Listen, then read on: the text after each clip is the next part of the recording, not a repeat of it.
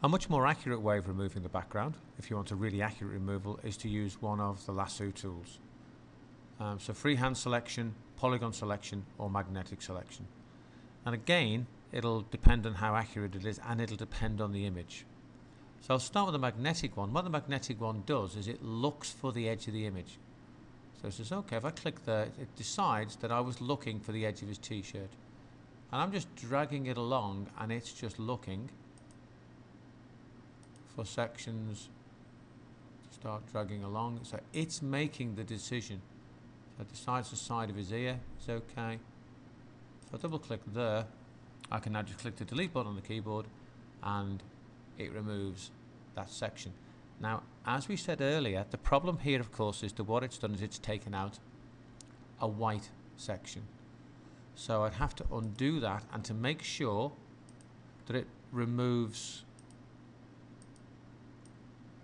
the background and doesn't just replace it with a white background, I need to use the background eraser first, then my magnetic one. Oops, clicking might be good. And start on the side of his neck, draw down. I see it's. You are relying on it to make the guesses. So down there, and then up there, and across there, and then down his hat. Eventually it decides that's okay. I want to get near the end, I can double click. I want to delete it, removes that. So one of them is the magnetic. A second one, if I go back, I can use. The second one is the one I prefer, which is the polygon. This allows you to select, click very short lines. So I'm clicking down the side of his hat. When I get to his ear, I'm going to go across, and I'm going to do it in very, very short line pieces. And I'm making a judgment, because it's quite blurry when you close in this much, about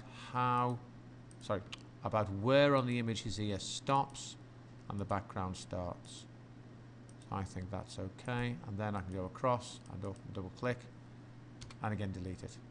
So if I zoom out, I can slowly peck away at the image around him, and then just use a rubber to remove the rest of the stuff around the outside. The last tool of the three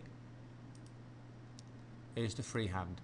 And if you are a really, really good drawer, you might be able to do this, which is just use it around freehand. So you're holding the mouse button down and you're dragging it around the image as close as you can.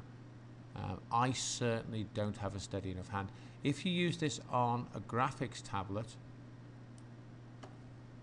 you might be good enough with a pen to remove it, but I personally much prefer the polygon, because I can now just, on the polygon, I can do a click and a line and another line and define the shape much more to how I want it to be myself.